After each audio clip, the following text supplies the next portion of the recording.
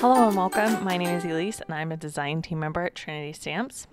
Just wanted to get started and let you know that as this is uploaded, there is a new release going on at Trinity Stamps to celebrate their second birthday. A lot of birthday themed things in this release, but also some non-birthday themed things. Definitely something for everyone, and I encourage you to go check it out. The links are all down below in the description box. Today I'm going to be making a clean and simple birthday card with one of the new release stamp sets. Let's take a look at the card that I'm going to make.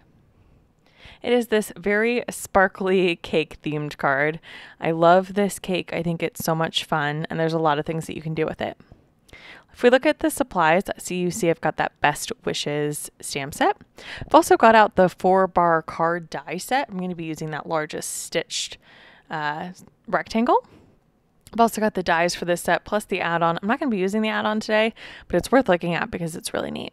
I'm just going to go ahead and stamp down that cake image onto some 110-pound cardstock, and I'm going to be using a Copic-friendly black ink to do my stamping with because I'm going to be using Copic markers to color today. Just going to go ahead and get a good impression of that. Stamping it down twice. It is a pretty large image. I believe it's about 3 inches tall. Go ahead and get a good impression of that. And then I have die cut out using that stitched rectangle from the 4-bar die set. And I'm using the kind of confetti, if you will, from that stamp set. The big bar does not reach the entire way across, so I'm using one of the extra confetti pieces just to make this reach. And I'm going to be doing some repeated stamping and some heat embossing. So I'm just using some Versamark ink. Going to go ahead and stamp that down. And then I'm just going to slide my paper up. This is like one of the greatest things about using your MISTI tool is that you can just slide it up and get a repeated pattern. I'm not really measuring how many grid squares I go up. I go up about 2 grid squares every time.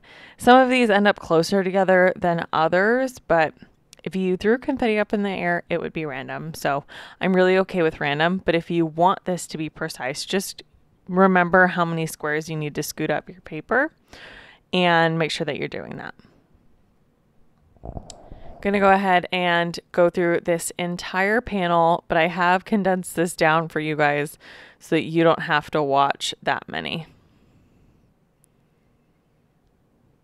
And then I am going to do some heat embossing. So I'm using this really fun kind of like rainbow sparkle embossing powder from Brutus Monroe. It's almost like holographic. I don't know. It's super, super cool. It's kind of like a clear embossing powder just with glitter in it as well. It's linked down below in case you're interested. Just using my tweezers to pick up that panel, knock off the excess here. And then I'll go in once again and make sure this is coated.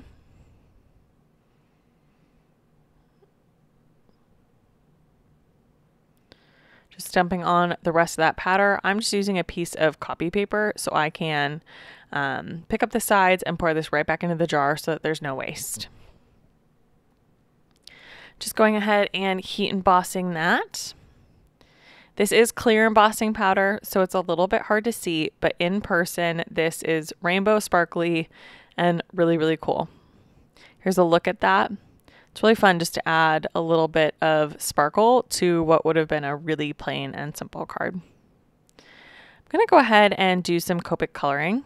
A look at the different markers that I'm going to use here. My Copic coloring is pretty basic. I usually just go from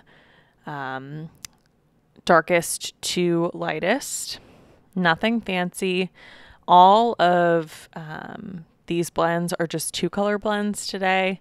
Just trying to keep it simple and easy. I am coloring the cake part kind of like a yellow, so that way it's just like vanilla yellow cake. And then coloring the frosting really fun colors.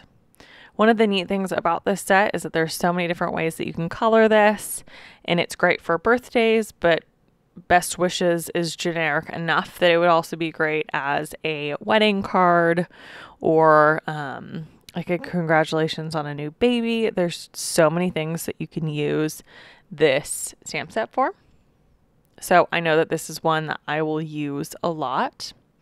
Also, the dies for the stamp set do come with the outline for the best wishes. And if you get the add-on set, which is like a lift the flap thing where you can lift up the cake layers, it's really cool. Then you get the best and wishes the words. Then you have the word and the shadow, which is really fun. While I'm coloring, I thought I'd tell you a little bit about the release. Now, if you're watching this on the day that it goes up, which is Friday the 26th, then you should hop over to Instagram. The Trinity Instagram is linked down below, and get in on some giveaways. There's some hops going on. I also would highly encourage you to join the Trinity Inspiration group on Facebook. There's giveaways happening there, and it's just a great place if you love Trinity stamps to keep up with new releases and what's going on, design team projects, and just you can share your own projects there. We really like to see those. So I highly recommend joining that group if you're not already in it, and be sure to go over to Instagram because there's giveaways. And I think we all love a good giveaway.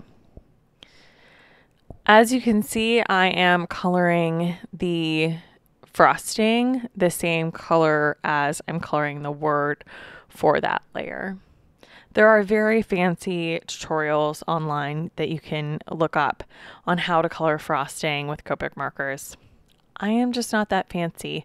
When I make a card, I want it to be easy and accessible, and something that is easy for me to make, and something that is easy for me to teach you how to make and for you to be able to replicate. So this is really not that fancy, but the end result is very cute. And I've always said a recipient doesn't necessarily realize what perfect Copic coloring technique is. They're just happy to get a handmade card, quite frankly. But I hope that me leaving in this coloring has given you a little bit of insight on how I color and how you might color if you are new to alcohol markers. From here, we move on to building the card. So I'm going to use some foam tape to pop up the cake onto my confetti panel. Just using some Scotch foam tape on that. And I am going to pop that up onto the confetti. Add a little bit of dimension and interest. I think for clean and simple cards, the more dimension that you have, kind of the better, because it adds extra interest to what would probably mostly be a plain card. So got that cake down, and now I am going to add more foam tape to that stitched card panel. I've got some scraps there at the end that I'm trying to use up.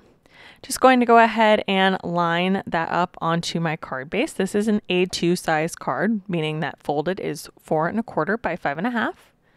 And just wanted to show you a little bit of that sparkle here. Decided that I needed some additional sparkle on the frosting layers. So I'm just bringing in a glitter pen. That way the frosting layers match that very glittery background that I heat embossed. Going to go ahead and finish up that coloring, and then let's take one last look at all of the sparkle on this. In real life, this really, really sparkles. I hope that you have enjoyed watching me make this card. Like I said, hop over to Instagram for the giveaways and join the Facebook group because there's more there. If you want to see more from the design team, please subscribe, and I will catch you in the next one.